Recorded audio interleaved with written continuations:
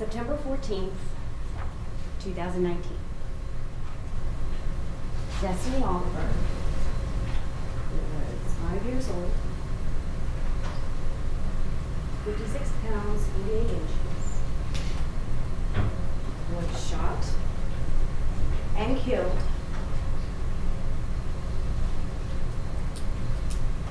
by her mother's gun, Robin Howington's gun. And this case, ladies and gentlemen, is about this little girl. That's what this case is about. It's about what happened to this little girl on Balsam Drive on September 14th of 2019.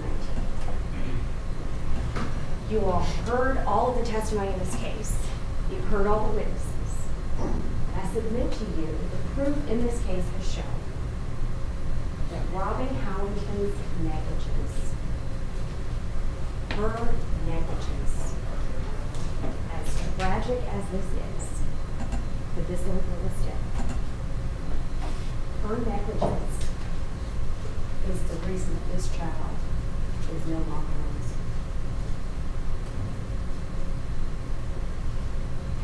I want to talk about. I'm having trouble hearing this one, Carol. I really can't hear you. I want to talk about the night of September 14th, 2019.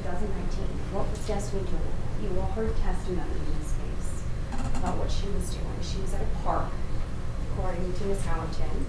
It was her, it was her mother, and her 2-year-old little brother. She was at the park that day, and then they came home. We heard whenever she got home that she was hungry, she hadn't eaten that night.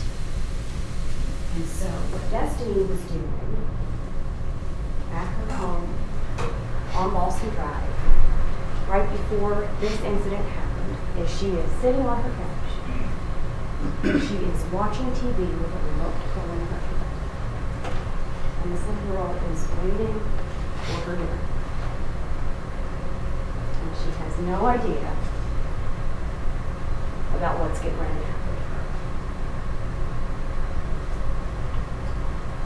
As she sat there on the couch with the remote in her hand, a gun was fired, and that bullet came out of the gun, went into her hand, out of her hand, into the remote, into her chest, out the back of her body, and into that remote. We heard from the testimony in this case what else came out of that gun besides that bullet that went through Destiny's body. We heard that there was gunshot residue particles. You all heard the testimony of Kyle Osborne, the TBI agent. He testified about how gunshots work. When that trigger hits the back of the cartridge, there's a projectile that's expanded, and then there's fire and gunpowder, and then out of that gun, through the cracks in the gun, as you heard that officer testify, comes these tiny microscopic particles. And he testified that when a gun is fired, those particles go about 5 or 6 feet from the gun where the gun is fired, and then they settle down. And there's 3 different ways that gunshot residue or gunshot particles can get on a person's clothing. You heard that it can get there if you fire a weapon, if you are in close proximity, 5 to 6 feet of a weapon when it's fired. And then he also testified that you can get gunshot particles on you if you touch somebody that has gunshot particles on them. So what do we know in this case that happened? We know that Gavin, the 2-year-old, has gunshot particles on him, on his clothing, on the front of his little Nike t-shirt, if you all saw it. And we know that the defendant has gunshot residue, gunshot particles on her face. And so we know those 3 things have to be what happened in this case. Fire the weapon, or in close proximity to the weapon, or touch someone who did one of those 2 things. So that's the proof that you all heard, and that's what we know from that particular part of the proof in this case. So I want to shift for a second And I want to talk about the other things that we absolutely know in this case. Because I submit to you that the defendant has told so many stories, so many different stories, that you're not going to be able to rely on what she says happened that night. You can't. She's told too many stories for it to be reasonable for you all to believe what she said. So let's start with what we absolutely know in this case. You all watched the video in this case, the video from the neighbor's camera. And it was grainy and it was kind of boring and we watched it for a long time. I'm sure it wasn't the most dynamic or interesting part of this case. But that video, ladies and gentlemen, is very important, very important. And the reason the video is important is because it establishes that there are people there, and there are people going in and out of that house. And it also establishes how long the people are in the house and how many times they come and go. So that's why we're going to start with that. So the video that you watched, if you'll recall, there is a car that arrives at the beginning of that video. And I'm not going to make you watch the whole thing here again, because you guys have already done that. You will have that video back in the jury room. You may watch it at your pleasure as many times as you want during the preparation if you need to. But what we saw in that video was that there was a car that arrived at 8:29:38, then leaves at 8:31:08, and then you can see that there's a car that arrives at 8:41:04, and that's going to be this car, the one with the green arrow in it up on the screen. And that car, we don't know if it's the same car as this one or if it's a different car. But we know that that person that was in the car sat there with their lights on from 8:41:04 until later on, and we'll get to that. So the next thing that happens, the next part of the video that's important is this part that I have up on the screen. This portion of the video is whenever the defendant, Robin Howington, gets to the house, and she gets there at 8:42:43. So when she's there, that vehicle is waiting for her. That's uncontroverted. That's what happened. And we know that because a neighbor happens to have a video that shows this, ladies and gentlemen. The next thing that you see on that video is that Destiny then walks inside the house. She goes first. She walks in at 8:43:28. She walks inside her home. It's going to be the last time that this little girl goes into her home. And she's followed quickly thereafter by Miss Howington, who is carrying a gift. So Destiny goes in, Miss Howington goes in. And then there are several minutes that this person who is in this car is sitting outside. It's not a situation where that person comes and helps her with the kids or helps her in or just gives her money real quick because they owe her for car tinted window. No, that person waits. And they wait several minutes for her to get in with her children.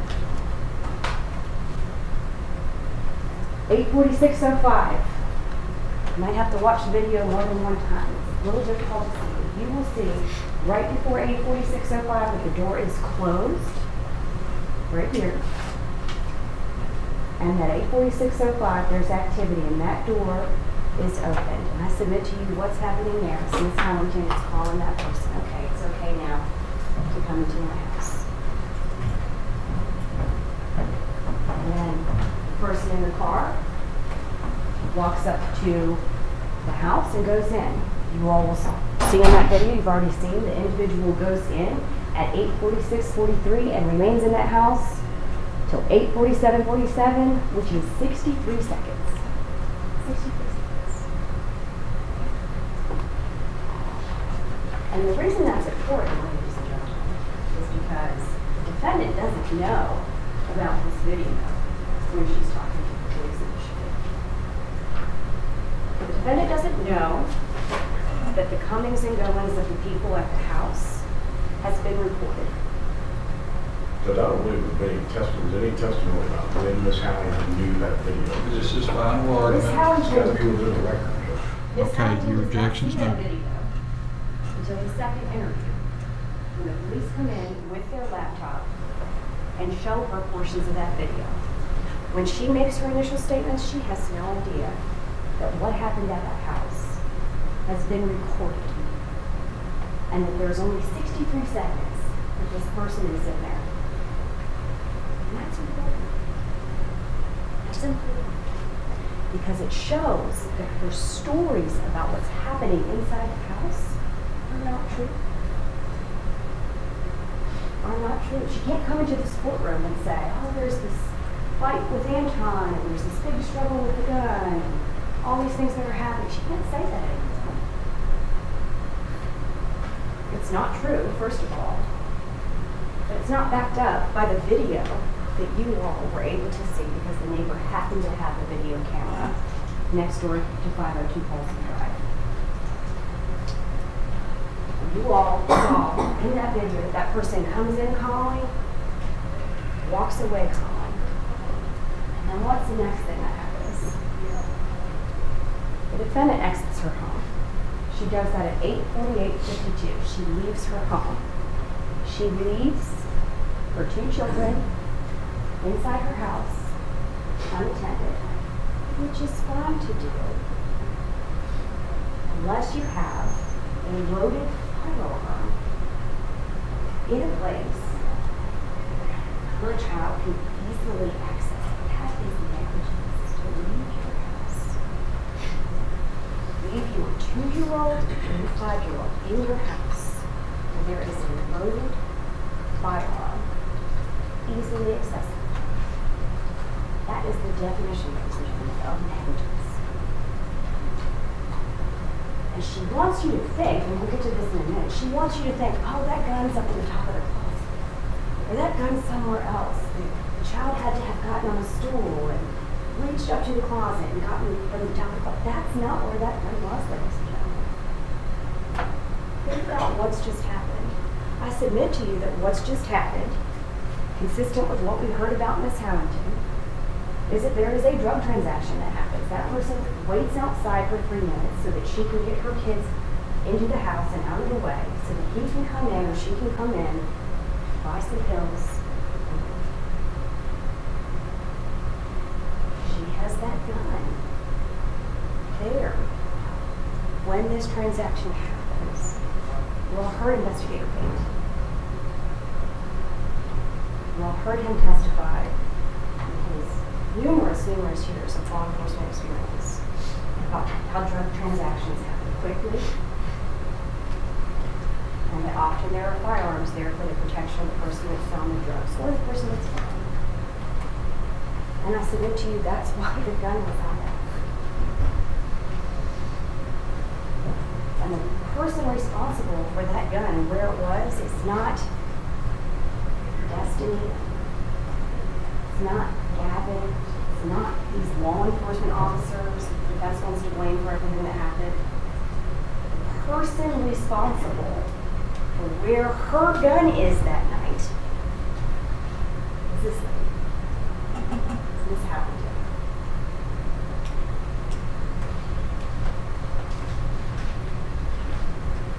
So Miss Howington leaves her home. 8:48:52, returns after she moves her car. You all saw that on the video. She moves her car. Takes a couple minutes to do that, and then she goes back inside. After she gets in the home, there's about 3 minutes before she calls 911. Here's the portion of the video where she is calling 911. And this is important, ladies and gentlemen. It's important because when she calls 911, what is she doing? What are her actions? First of all, it's important to note that when she calls 911, her reaction to her child that has just been shot and who is mortally wounded, her reaction to that is not to get on the phone and tell the 911 operator exactly what's happened. her choice, her decisions, her actions, her words to the 911 operator are lies. She decides. This detective doesn't make her say anything to 911. Detective Warlock doesn't make her say anything to 911. Miss Howington is responsible for her actions and for her words. And her immediate response to her child being shot in the chest, her immediate response is to get on the phone and call 911 and start spinning a story. Start blaming it on someone else. And why? Why? Ask yourself, why would she do that? Why would she do that? Miss Howington lies to 911 and spins this web of lies because she's trying to protect Gavin. She does these things because she's trying to protect herself. She's trying to protect Robin Howington. And she knows right away, when she's on the phone with 911, right away, that leaving her gun out and allowing her children access to her gun is her fault. And it's tragic, ladies and gentlemen. You will not hear the state say that she purposely shot her child or she wanted this to happen. That's not what we're saying to you. What we are saying to you, and what the proof shows in this case, is that Destiny died because of her negligence. This was an avoidable death. And Miss Howington is responsible for the death of this child, as sad as it is. So let's talk about this 911 call. What I'm going to show you is the clip of the house outside synced with the 911 call. On Saturday, September 14, 2019, at 8:53 p.m., with a GMT offset of negative 240 minutes, agent ID, extension is 202. I apologize for the interruption. I have not been shown this demonstrative piece that is linking two separate incidents so that I could test myself whether or not it's correctly linked up. This final argument, both of these pieces of evidence are in the record. Overruled.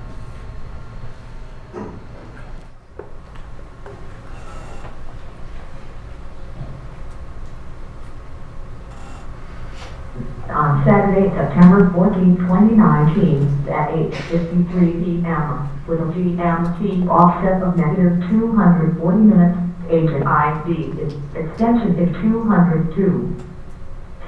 I got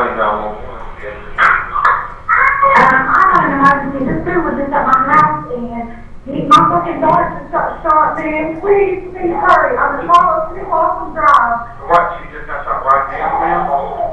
Yes. Who did it? The guy that just walked into your door? Yes. Okay, what's your name, ma'am? Robin. Robin. Okay, where's your daughter at, ma'am? She's on the couch. She's on the couch. Where did you shoot her at? In her arm? It's in my chest. Okay.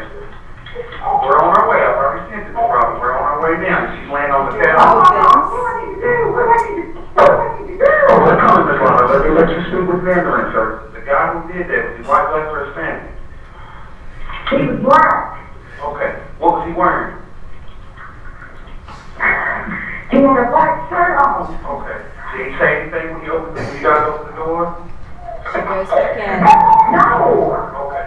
and you can hear Just Gavin. open. My baby's just laying here, dude. Oh my God, please calm down. Please calm We're down. coming. We're on our way, Miss Robin. Let you speak to the ambulance so they can tell you what to do. Try to get us help for 1 minute for me.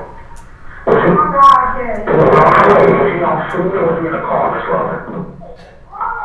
He was in the car, he was in a black bike, and I just opened up the door. Hey, Mark, back up to the emergency. Doctor, dude, Boston Dog. Okay, telephone number 951-8096. Yes, ma'am. Okay, I already have an ambulance on the way there. Tell me exactly what's going on.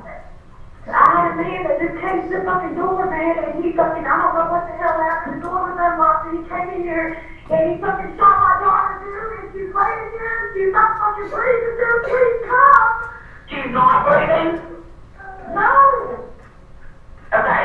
Do you want to try to do CPR? Please just come my door, just to talk about everything. She is breathing, she is breathing. She is breathing? Yes. Okay, how old is she? She's 5. How old? 5. 5? Yes. Okay. Alright, I've got help on the way. They've been on the way since your very first call, okay? Is that her you're crying? No, that's my son. Because she's That's your son. Okay. Yes. Okay. They're coming to you as fast as they can, I promise. Okay, you said she is breathing. Is she able to speak to you at all? Is she conscious at all? No. Destiny. Oh my God, I can't believe this shit. Okay, and you have no idea who it was that shot her? No, I just know. My boy was like, Okay. They're here now. Okay, alright, go talk to them. Okay. Okay, bye-bye. That 911 call ends. This is a small point, but something that I want you all to consider as well. Now, when the defendant was on the stand, she testified that when the officer came into the house, which he's not left his car yet, you all saw, his car is pulled up, he's not gotten out yet, he's not walked in the house. She testified on the stand yesterday that she's on the phone with 911 when the officer comes in. That's not true. Again, it's a small point. She's on the phone at this point when the officer comes in with her.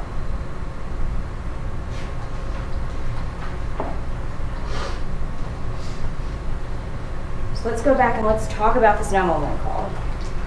So in the 911 call, as I said, her first reaction immediately after this happens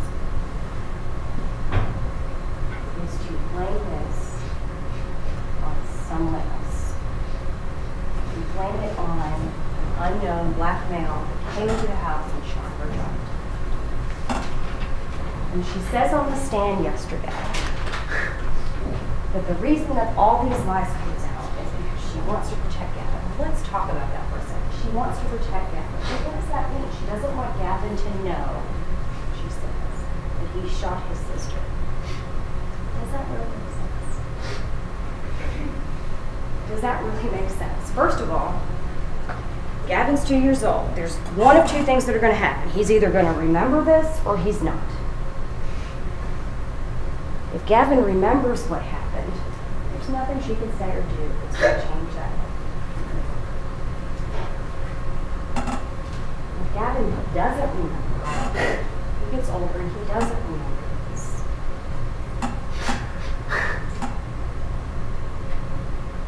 She can talk to him about it. She can decide that big family secret, we're not going to talk about it, he never knows about it. Or she can decide to tell him the truth about what happened. And to say to him, Gavin, you were 2 years old. There was a gun that was not secured in the house that you got. And this is my fault. She can say that. That's not what she chooses to do. She doesn't want to take responsibility for her actions. She absolutely doesn't. And her course of conduct from the 911 call forward blatantly shows that Ms. Howington does not want to take any responsibility for anything that happened there. Any responsibility.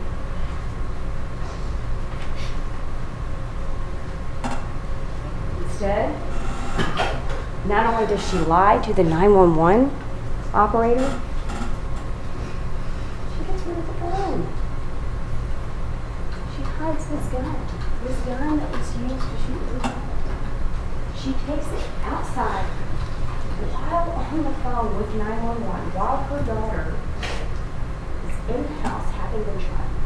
It's more important for her to leave that house and to put that gun outside in the dark. You can see the gun in this picture. Remember, the officer testified because he has a really bright light on his hand. Those first set of pictures where he's come around that corner, you can see just how dark it is. Just how dark it is back in that corner of the house, the side of the house. She takes this gun that was used to shoot this little girl. Her first reaction is to take this gun and take it outside and hide it under a bush. Why would she do that? She's conscious of her own harm. She knows that she is the mother that has been negligent. Officer Cummings gets there at 8:56:15. You all recall from his testimony that he approached cautiously because he knew there was a shooting, and he didn't really know very many more details about what was happening. You all remember he was in our second witness that we had that testified. Officer Cummings testified that he got to the house, approached the door cautiously, and that he went inside. He says that when he went inside, that he sees the defendant sitting on the couch. And he says, has anybody been shot? What's going on? And it just points.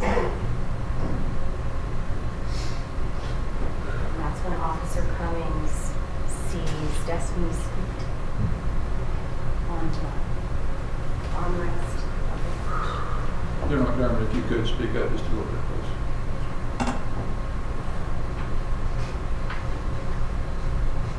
He sees this little girl, he grabs her, he takes her outside, immediately gets her to an ambulance, and that's his testimony about what happened. He gets there, he asks, is anyone hurt? She points to Destiny, and remember he also said that it was eerily quiet.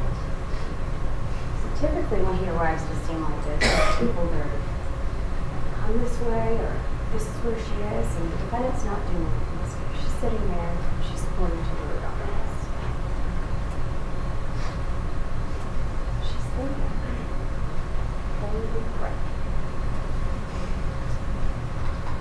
I left my run for a children. She starts to go into self-preservation.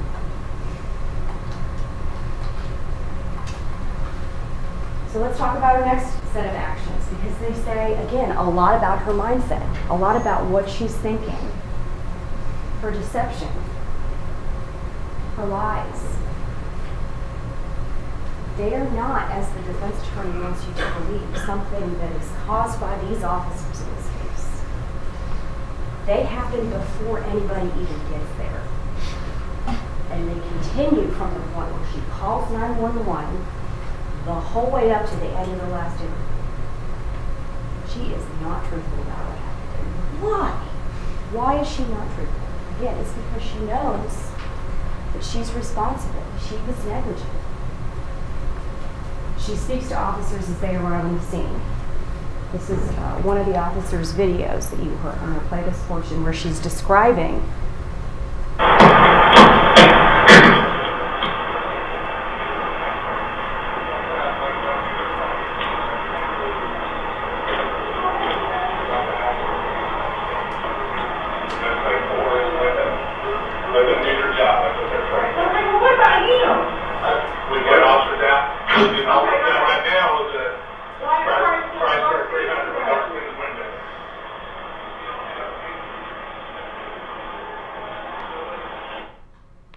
says there was a black car there with dark tinted windows. So she begins this weave of trying to look for this other person who killed her child. This unknown person that's coming to the house, and they have a black car that has tinted windows. And you know what? When she told that to Detective Riddle, and she talked about how she's sitting on the couch and she's looking the whole way down and she can see through the dark the whole way to the car, and she can describe that it's a black Chrysler and it has dark tinted windows, he thinks, you know what? That doesn't make any sense. That doesn't ring true. He believes at this point in time that he has a grieving mother. But he also is aware that what she's saying doesn't make sense. Doesn't make any sense. And he gives her the benefit of the doubt. He asks her, tell me more information about this unknown individual that's come into your house. And she does. She provides additional details about this person. But this detective, obviously, when in this house and faced with this statement that this woman has seen through the first room, through the second room, out the door, out through the dark, to a car that she says is out there, and she can describe it as a black Chrysler with dark tinted windows. Because it doesn't make any sense. And it's not true. It's not true. We know that now. It's not true. What does she say to Detective Riddle at the scene? I was in there. Okay. We were all in there. We just got home off here ready to feed them because I have rice. When you say you all, it's you and your dog? Yes. Okay, you're in here. And the door was open like it is now. Okay. And what happened? And he just came in here, and we were all sitting right there. Who's he? I don't know who he is. You don't know who this I don't guy have is? a clue. I've never seen him in my life. And he walks in here. And will you show me just so I can know? Yes. Is She there was a lying lie? on the couch. I was sitting right beside her. He was sitting right here. I was sitting right here. She was laying right here. And he just shot. And then it was like he was surprised. I don't know if he was trying to shoot me or what, but he shot her. Where were you sitting? I was right here. And she's right here? Right here. Right here. She was laying down right here.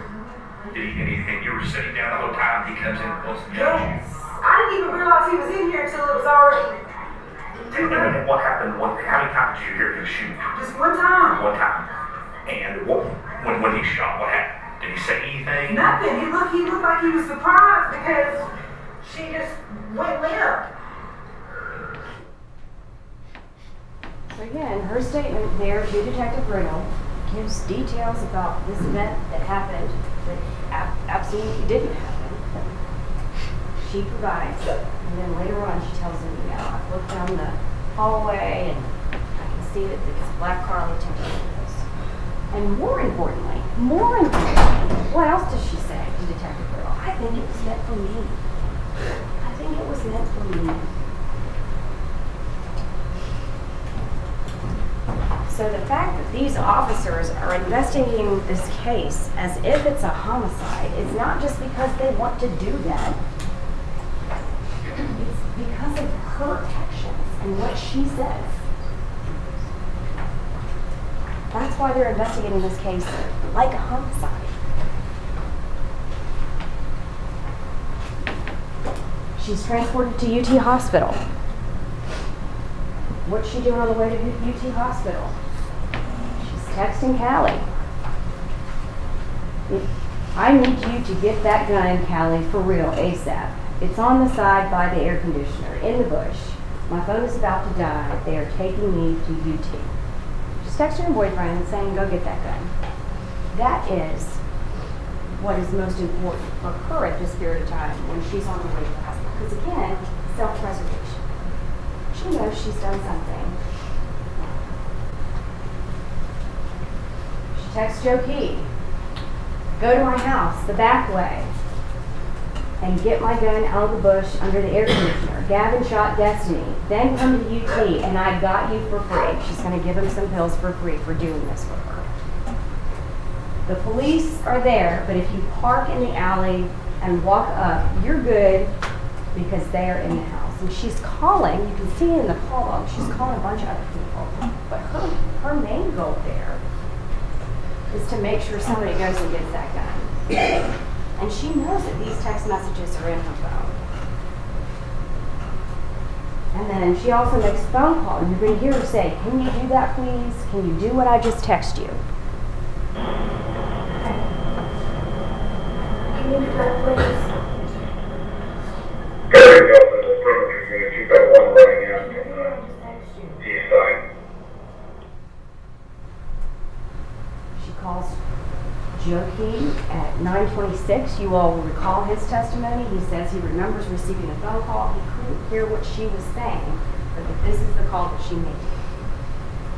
And she's saying, can you do that, please? Can you do what I just texted you? And what she's just texting him is to go get the gun and avoid the police while you're doing it.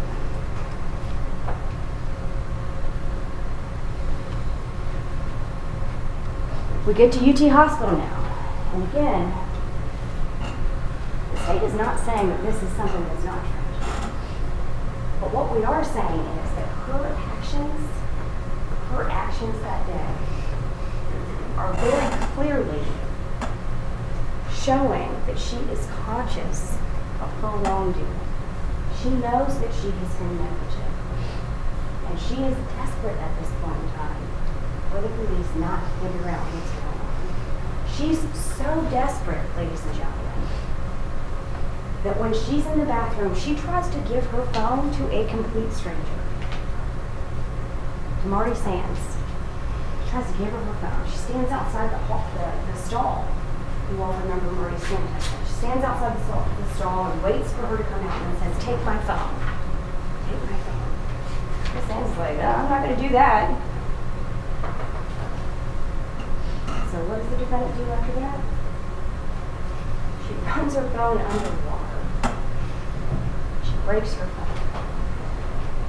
She wants to say, oh, my phone was broken before, and that's fine. Even taking her at her word, at a minimum, she took her phone, tried to give it to a stranger, and then ran it underwater. Because she knows what's on these text messages, ladies and gentlemen. She doesn't want the police to know that she's tried to hide the gun. She's done this and messed it up so much that Officer Payton, who had to come and testify, had to reconstruct it and let it dry out for hours. Put a new screen on the phone before he could look into the phone and see what was there. She continues with this. Next thing that we know that happened is that Ms. Howington is taken to the police station. She is in an interview room, and she is now going to explain what's going on there at the house. So I want to go through her stories because I submit to you that her stories change constantly. Constantly. Let's start with who shot Destiny. Let's talk about her different stories about who shot Destiny. And remember, the reason this is important is because the reason she has all these different stories is because she wants to deflect anything from showing that she is responsible. That is her goal in talking to the police that day, is to deflect from what she has done. And so she blames multiple people for this shooting. In fact, the 911 call, I'm not going to play again, but you heard, she says, this dude was just at my house, and her words, and my fucking daughter just got shot. He was black, he's in a black Chrysler. I had a man that just came to the fucking door. He came in here and he shot my daughter. That's her first story. Her statement to Detective Riddle, which we just played. He just came in here and we were all sitting right there. I don't know who he is. I don't have a clue. I've never seen him in my life. She was laying on the couch. I was sitting right beside her. He, meaning Gavin, was sitting right here. I don't know if he was trying to shoot me or what, but he shot her. I didn't realize he was in here until it was already too late. Those are her two stories, the two things that she says before the investigators speak to her. And then she comes into the interview room. She comes into the interview room and she talks to the detectives in this case, and this is what she says. We can get that done if you tell us the truth and be helpful to us. Right? I told you, we just came home from the park and I thought somebody was following me. And so I went down the alley. There's an alley between the neighbors where you took Gavin, or where whoever took Gavin, and nobody followed me. And then I didn't think nothing about it. She was laying on the couch. I turned Netflix on for her, and Gavin was sitting right beside me. I have a roast still cooking right now in the crock pot. I was getting ready to make the plates, and somebody came to the door, and I was sitting on the, whatever you want to call it, the footrest. And she was like this far away from me, laying there, because I was asking her, what else do you want? Because the only thing I had in the crock pot was the roast and carrots. And I let them choose what they want to eat because her dad is a vegan, and so she's somewhat picky about what she eats. And I didn't even hear the door open because it was just the screen door. I had the other door still open because my purse was in the car still because I had to carry Gavin in because he didn't have shoes on. So whoever, only thing I seen was a black dude come in and I heard a gunshot, and then I looked at my baby, and then I looked at him and his eyes got big as I don't know what. Like I feel like it was meant for me.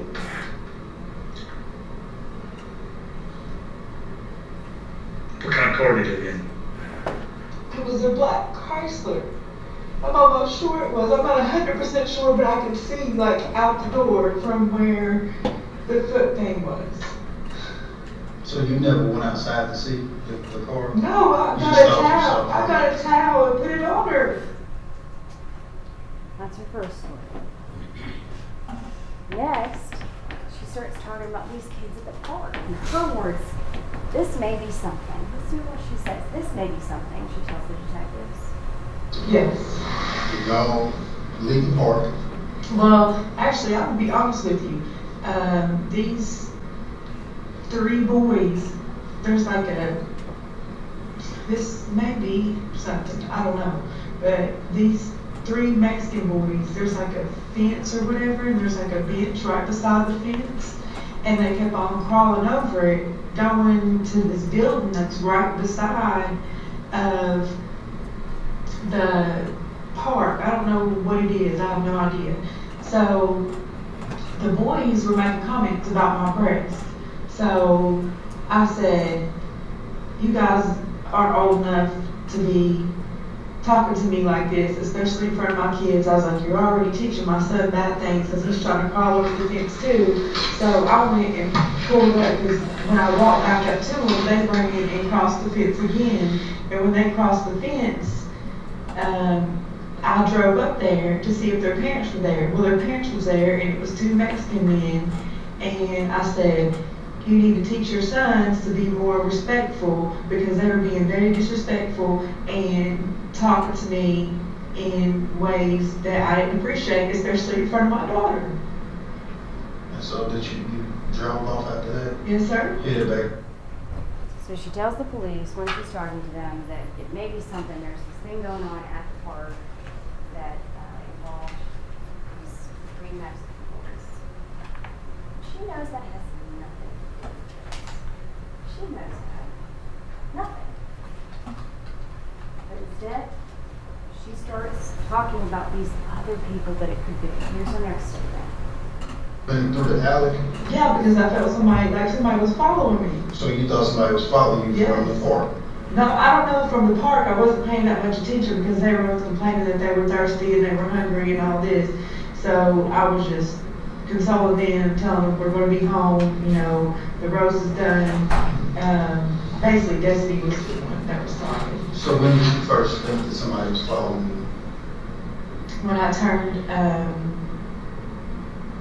left off Oak Ridge Highway onto Shaw Road. Okay. So what kind of vehicle was that? I'm not sure. It was a dark colored car. I'm not sure. So you think a dark colored car was Yes, following sir. at that time? Yes, sir.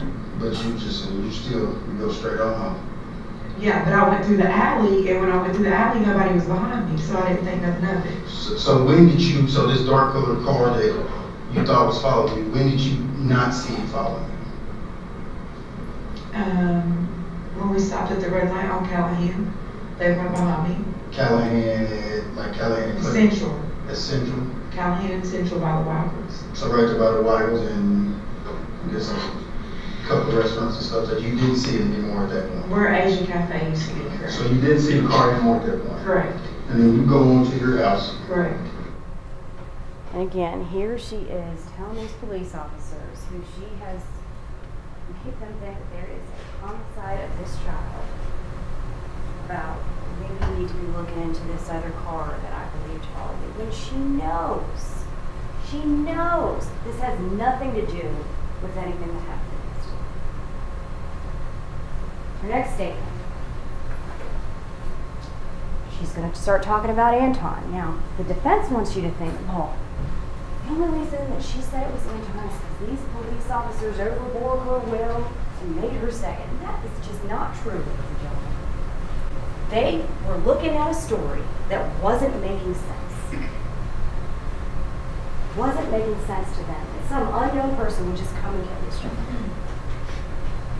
And now they have her saying that she can see this black Chrysler from a place they know she can't do that. And then they have her trying to get rid of her phone and putting it underwater.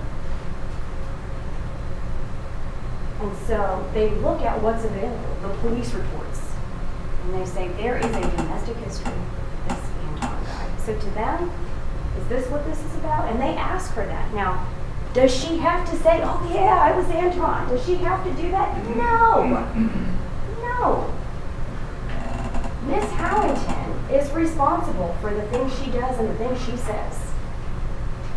She could have told these officers, no, Anton has nothing to do with this. But she chose not to do that. This is what she says. So why didn't you tell us that earlier?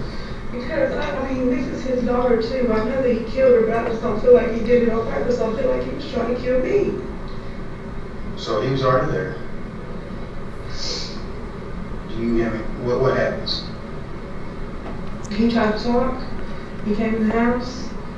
And when he came in the house, I told him I didn't want to talk to him. And he went back outside the house. Okay. Then what happened? Then he came back in. He brought the gun back in with him. Yes. So this gun that Callie gave you, how long have you had it? Not very long. And it was in the house tonight? No. That gun never was in the house tonight, is what you're saying. So, with that being said, if we told you there was a gun found outside, and we want to make sure that it's not the gun you said Callie gave you, would you mind giving us DNA so we can make sure it's not? I don't understand what you're saying. So there's a gun found outside. Right. You say Callie gave you a gun at some point. Right. We want to make sure that that's not the gun that Callie gave you. The way we do that is DNA. You mind giving us your DNA so we can make sure that's not the gun? I'm saying Callie did give me that gun. Yeah. I know that. Okay. And you're saying you don't know where that gun is at now. Correct. Right. But there was a gun outside your house. Correct. So to make sure that that's not the same gun that Callie gave you, we'll run your DNA against the DNA found on that gun. Do you mind if we get DNA so we can do that? I guess it is the gun that Callie gave me, yeah. He told me he put it outside, he was supposed to put it in storage. So now, first of all, she throws Anton completely under the bus. He came in and he murdered this child in cold blood. That's what she tells the officer. She goes so far as to circle him in a lineup. Circle his face. And say, this is the person that killed my child. Now, is she doing that to protect Gavin like she wants you to do? Or is she doing that to protect herself?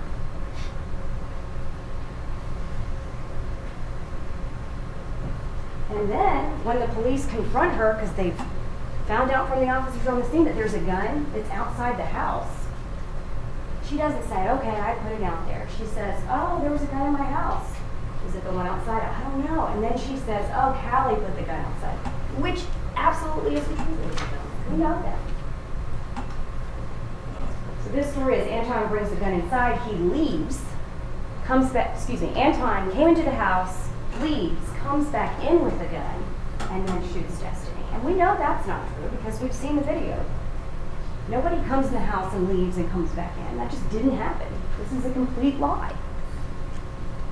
And then she changes her story yet again.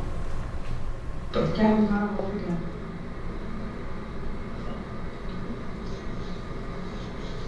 That's not true.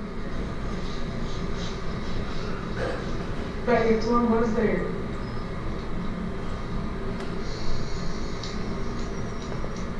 How are we supposed to believe that? I guess you did.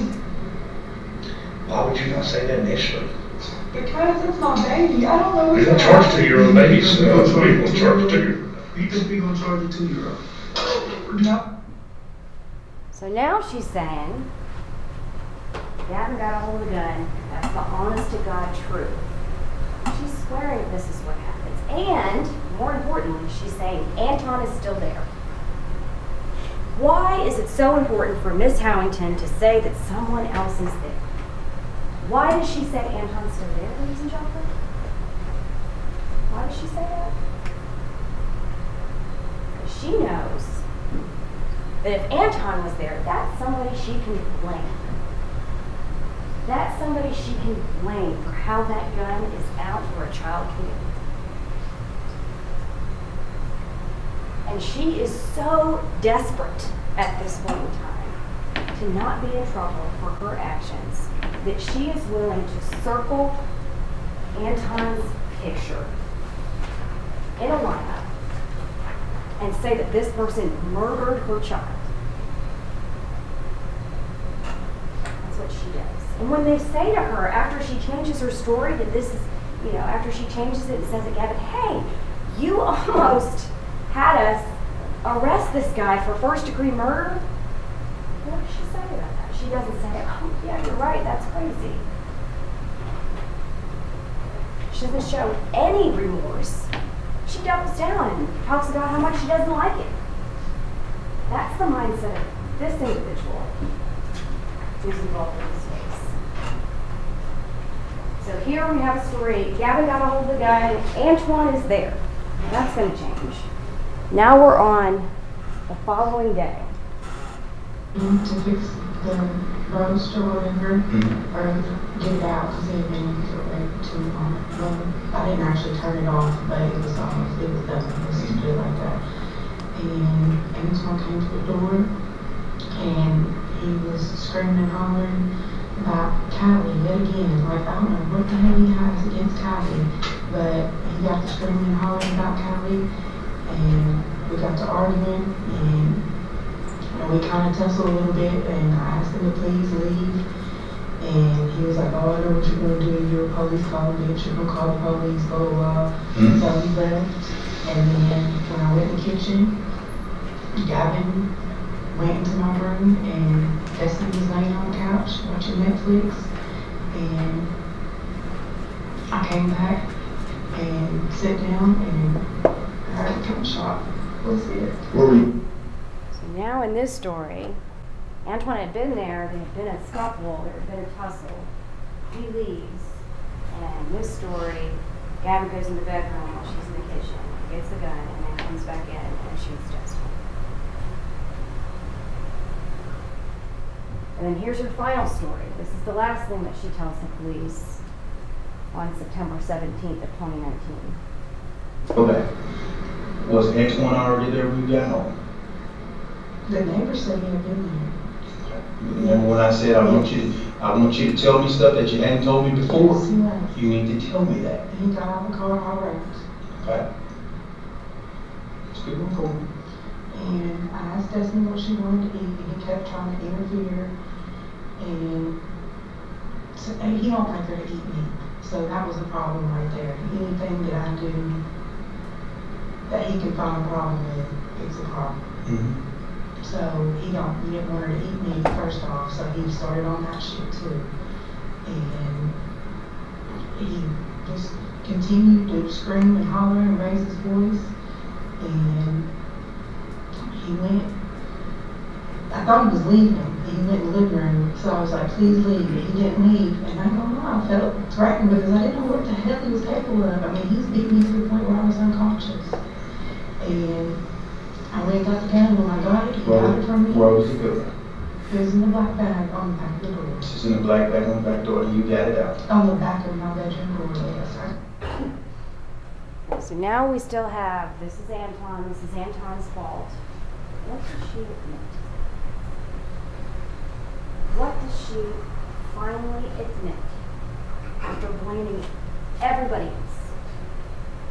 Here, in this version, she admits that she went and got the gun out of a black bag that was in her purse. still wants to throw in that this is Anton's fault and all this other stuff. But what did we hear yesterday? Anton's not even there. He's not even there. He doesn't have anything to do with this.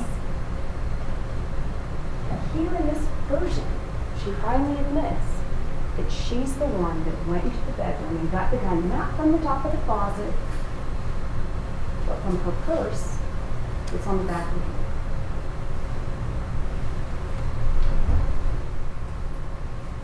So I want to talk about not just her changing story of who did this, but I want to talk about some other things. And the reason that these things are important, ladies and gentlemen, because what you are going to see and what you've heard in this case is a pattern of blaming other people and not taking any responsibility whatsoever until Miss Howington is confronted with things that she cannot get away from. And then she finally says that she has some responsibility, just like she did here. She has all these stories, and it's not till the last story when, again, she's not telling the full truth. But in the last story, she finally says, I'm the one that went in the bedroom and got the gun. So now we're going to talk about where did the gun come from.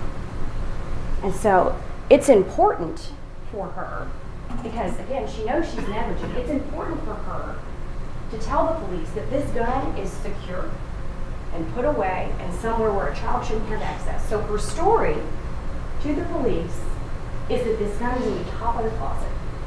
And she gives many versions about how it comes out on the top of the closet that are inconsistent with each other.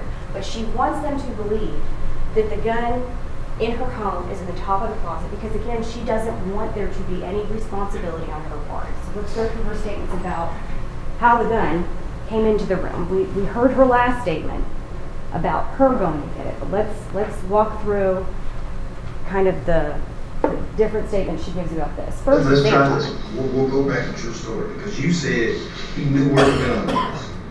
So where were you going from there?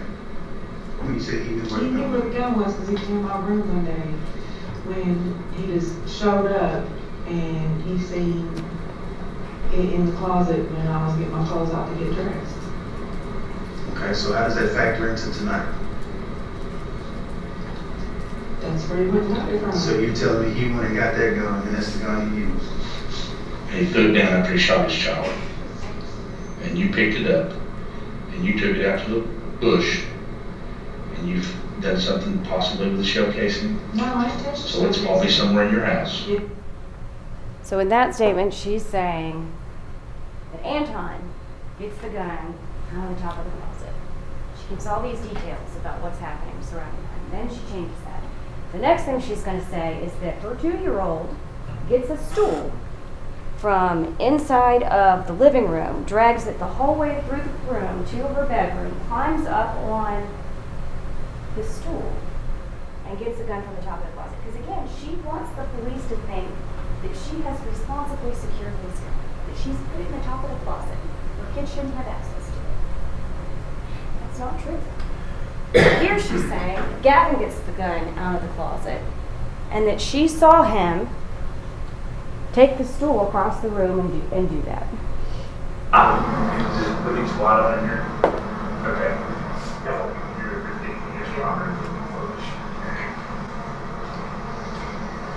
You went through and tell us what happened prior to what happened when you encountered your boy or Destiny's daddy. Destiny was laying here. She was watching Netflix. And I was sitting here. And Gavin was sitting beside me. And he was already outside. He came in. And he started screaming and yelling. And we got tussling. And the baby got the stool. And went into my bedroom. This stool right here. Yes. Okay, you leave one and show me.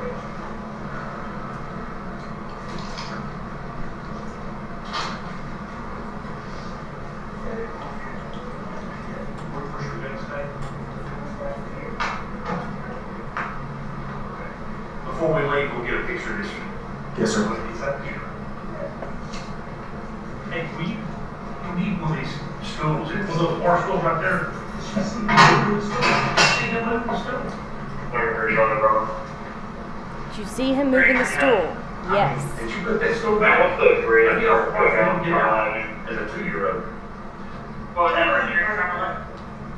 They were out. The cookout on Cumberland Avenue, what's the grid?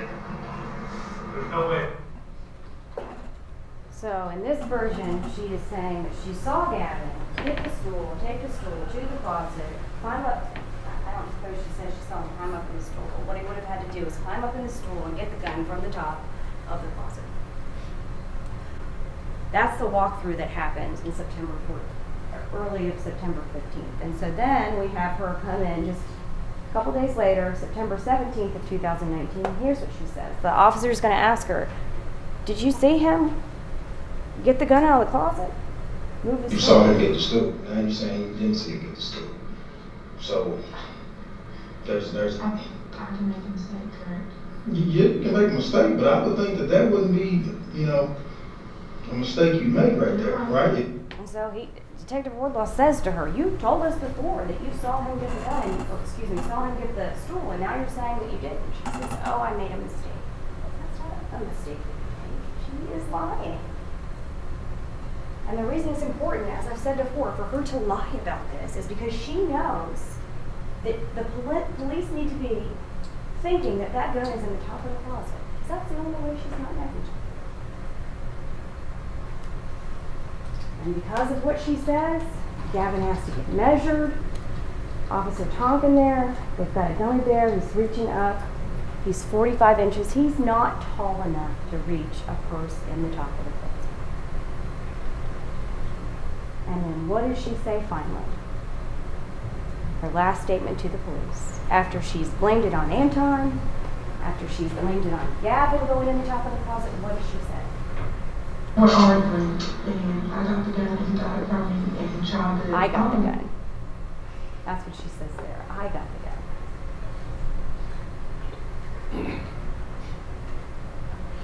Where did the gun come from, ladies and gentlemen?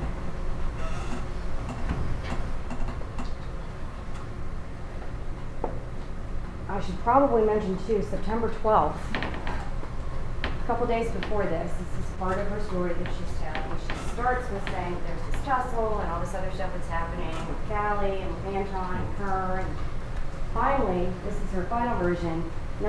She had said before different things, but this is the last thing she says about September 12th. And so Callie never pulled that one. It was you. Right. Okay. That Callie never pulled a gun on Anton. It was her that pulled a gun on Anton. She finally admits that well into this interview, September 17th.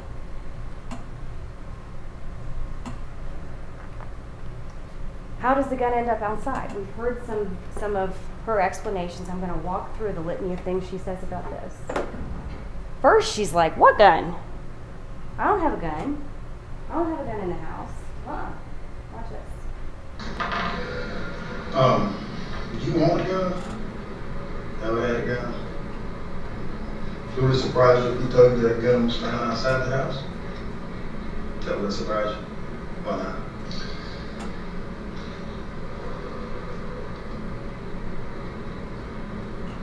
Yes, it would surprise It me. would surprise you. First, she says, "No, I don't have a gun. I don't have a gun. That would surprise me." Then she says, No, Where's it at? wherever he put it. Is it the Callie one had a gun. outside your house? I guess if that's where he put it. Callie's the one that put the gun outside the house, is what she's saying. She comes up here on the stand yesterday and wants to say Callie's the one. Callie's the one that was negligent. Callie's the one that took the gun in-house, and she didn't bother to look for it. Here she is blaming Callie. What's next? So, between the time when the shooting happened and you called 911, when the police got there, what did you do? I sat there and held the towel on my baby. You never, like, went outside or tried to get rid of anything? Because that's a, you know. No, she never went outside. She never tried to get rid of anything. I don't know. I guess he's the one that took it outside. I lied. Oh my God. She says Anton took the gun outside. So why did you feel like you needed to take it outside? I didn't realize that she was shot till after the fact. And then finally she says she took the gun outside. But here she says, I didn't realize that she had been shot until after I took the gun outside, which we know is not true. Because she's taking the gun outside on the phone with 911.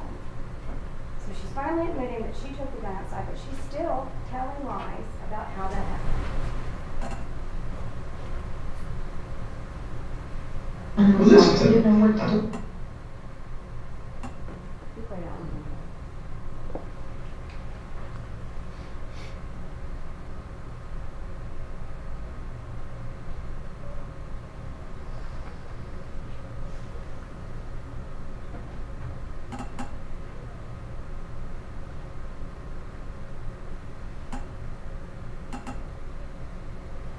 You all will have these clips.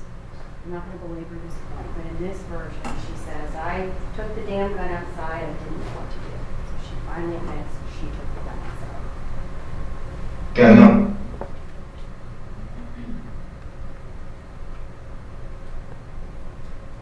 Simple fact of, was this gun used to kill Destiny? Was the gun that was used to kill Destiny? She tells lies about that as well. Right. So the gun that we found outside, that Kelly gave you, we test fire that gun. It's not going to match anything with Destiny. No. Have you ever even shot a gun before? No. So you don't know how to use a gun? No. So what's the chances that you were scared today, you had the gun, and you shot by mistake? No. That didn't happen? No, sir. You never got the gun until after you called 911 and you thought that you'd get in trouble for that. Right. So you're sticking with the fact that Antoine did this? Yes. So here she's saying the gun that's outside is not the gun that was used to kill Destiny, which we know is not true. Then she changes her story, but she's still blaming Anton. Is that gun the murder weapon? I'm just asking. If it is, tell us it is. If it's the weapon he used now and you took it outside, tell me the truth. Is it the murder weapon? Because I think we've got ballistics and we're going to be able to tell. I want you to hear it from your mouth. I want to hear it from the horse's mouth.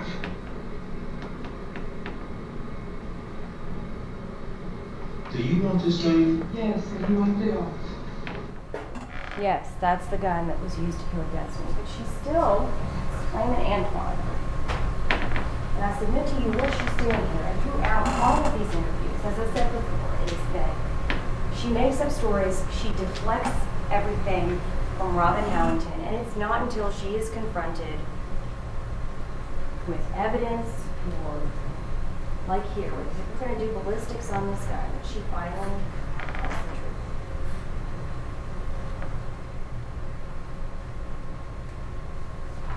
The last thing I want to do, ladies and gentlemen, is I want to go through the elements of this offense. You all heard in voir dire that what the state of Tennessee has to prove in this case. We have the burden of proving this case beyond a reasonable doubt. We talked in voir dire about what that means. If you all recall, we talked about how the state has to prove the elements of the offense beyond a reasonable doubt.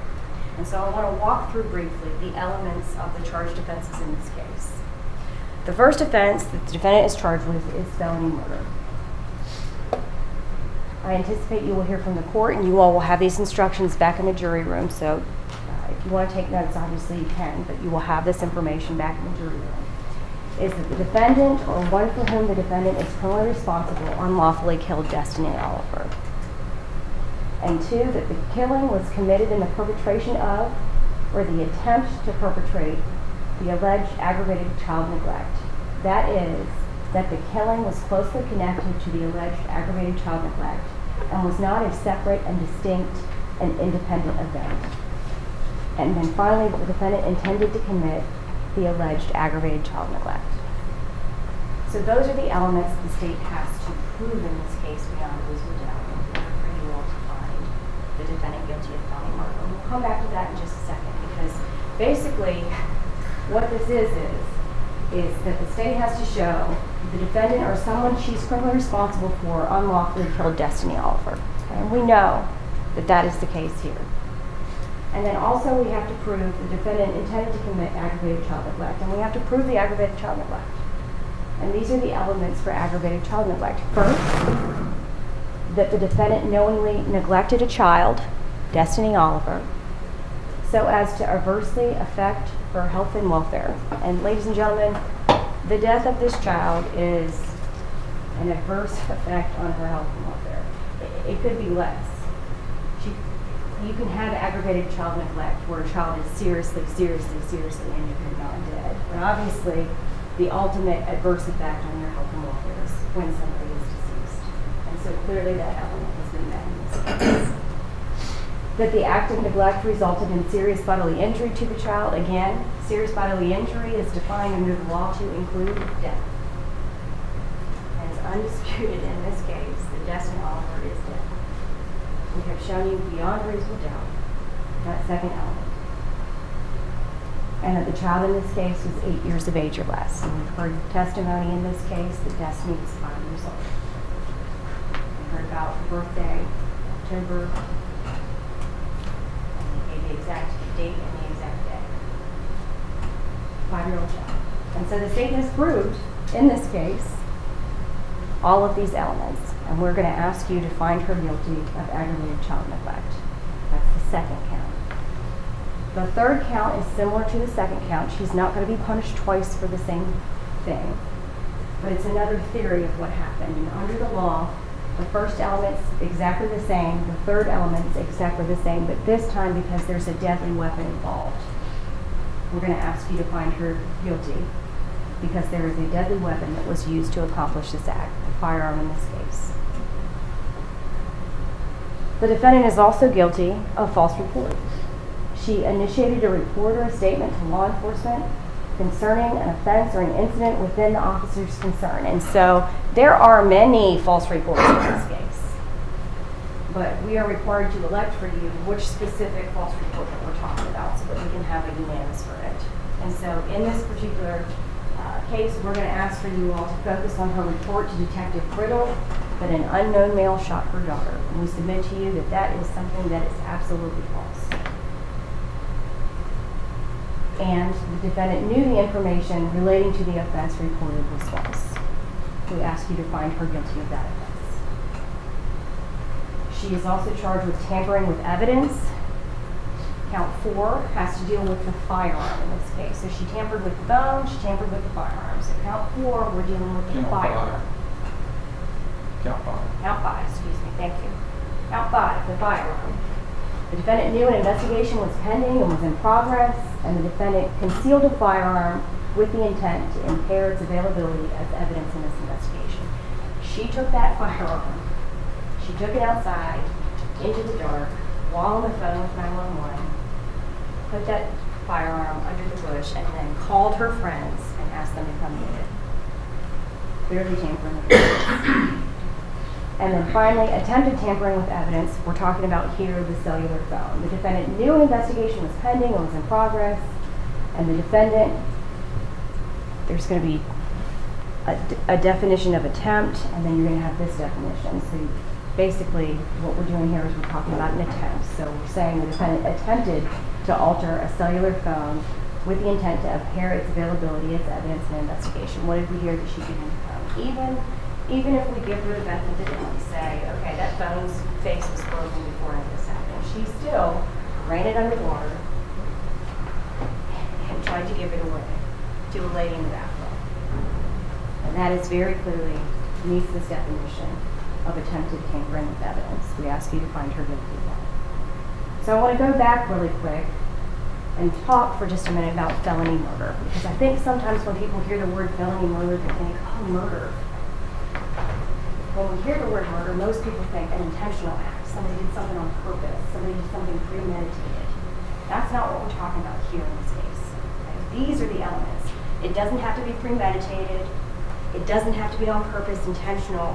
What we have to show is that there was an aggravated child neglect and the child died. And that those things were not separate and distinct. She died because of the neglect in this case. Because that gun being in a place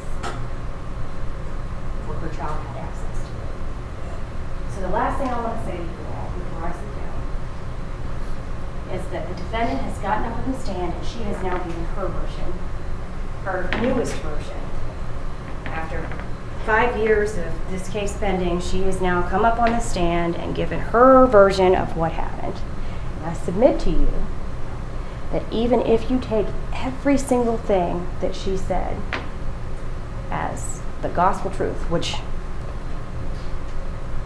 I don't think it would be unreasonable for you not to do that, but even if you did, if you took everything that she said on this stand as the truth, she has admitted on this stand that there was a gun in her house. In her version of events, she has no idea where it is. And it is left in her house for 2 days in a place that her 2-year-old child could find it in 2 minutes, 3 minutes while she's outside. That's her version that she's telling now. And so again, even if you take everything she says as the gospel truth in this case, she has committed this offense. She is guilty of these crimes. And we're going to ask you all that whenever you go back, look at the evidence, think about how she was acting throughout the course of this investigation, and that you hold her responsible. You hold her responsible